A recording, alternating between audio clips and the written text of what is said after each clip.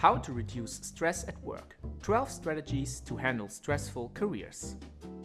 First, the biggies. Sleep, eat right, exercise. Sleeping, eating right and exercise are all great for your physical health. But more importantly, they also do wonders for psychological health. All three help boost endorphins, regulate dopamine and simply keep you happier.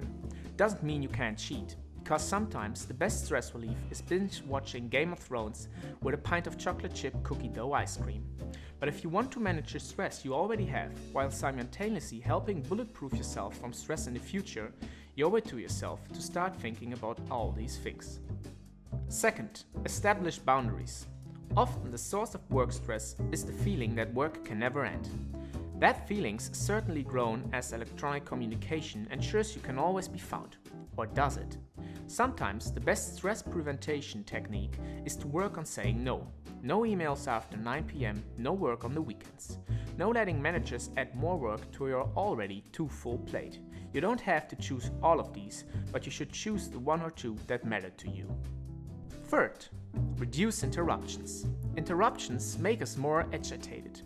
That's why one good strategy is to keep interruptions to a minimum. Turn off your internet connection for a while, or at least close your email reader and chat windows. Put a do not disturb sign on your door or cubicle. Wear big headphones so that people know not to bother you. You'll get more done and won't feel pulled in a million directions. Fourth, write things down. Too much going on in your head? Use an old technology to help, pencil and paper. When you're stressed out because you have too much to keep track of, take a sheet of paper and write down everything you have to do, or use an app like RTM or Trello. Not having to worry about remembering what you have to do frees up a surprising amount of emotional energy to actually do those things. Fifth, prioritize to immediately reduce work stress. If it feels like you'll just never get everything done, sometimes you just need to realize that you don't have to.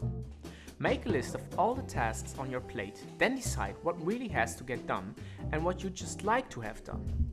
This doesn't mean that what you'd like to get done isn't important, but you can worry about that later. Sixth, clean up your desk or workspace. A cluttered desk helps raise work stress levels. Often, when everything else feels unruly, taking 30 minutes to organize your workspace can bring a relieving feeling of calm. Note, the same strategy applies to your apartment, your house, your car, your briefcase, or any other place you keep your stuff. 7. Show up early. If you get stressed because you're always running behind schedule, what can do the trick is coming to work 10 minutes early every day.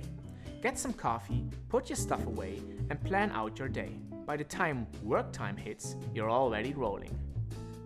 8. Listen to music.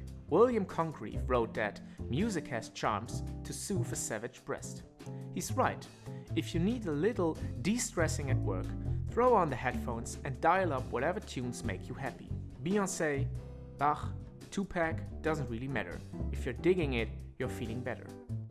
9th, schedule in breaks. It's tempting to feel like the only way to manage a stressful workload is to power through it non-stop. Turns out that's actually counterproductive. It's a fact. Breaks let you get more done. If you're worried about all the work you have to do, set breaks for yourself.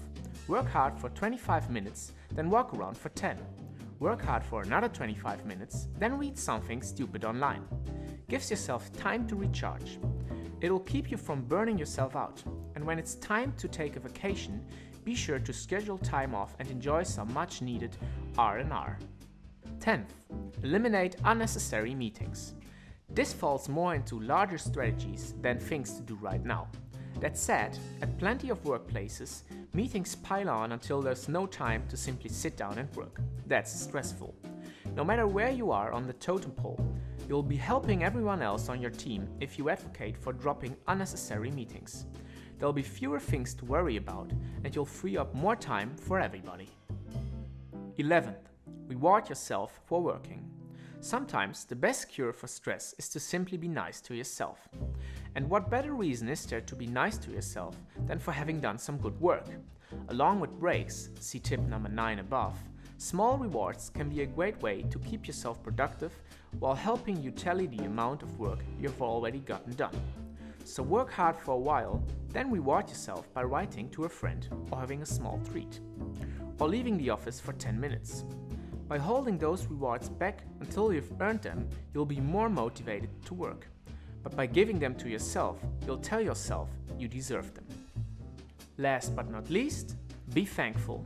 Silly as it might sound, cultivating a thankful attitude can reduce both general and work stress and make you happier. As a general life practice, working to be more thankful is one of the best ways to keep you stress-free, or at least stress-reduced. There are lots of ways to do this. Keep a gratitude journal. Force yourself to say thank you to 3 people a day. Spend 5 minutes every night going over what you're thankful for.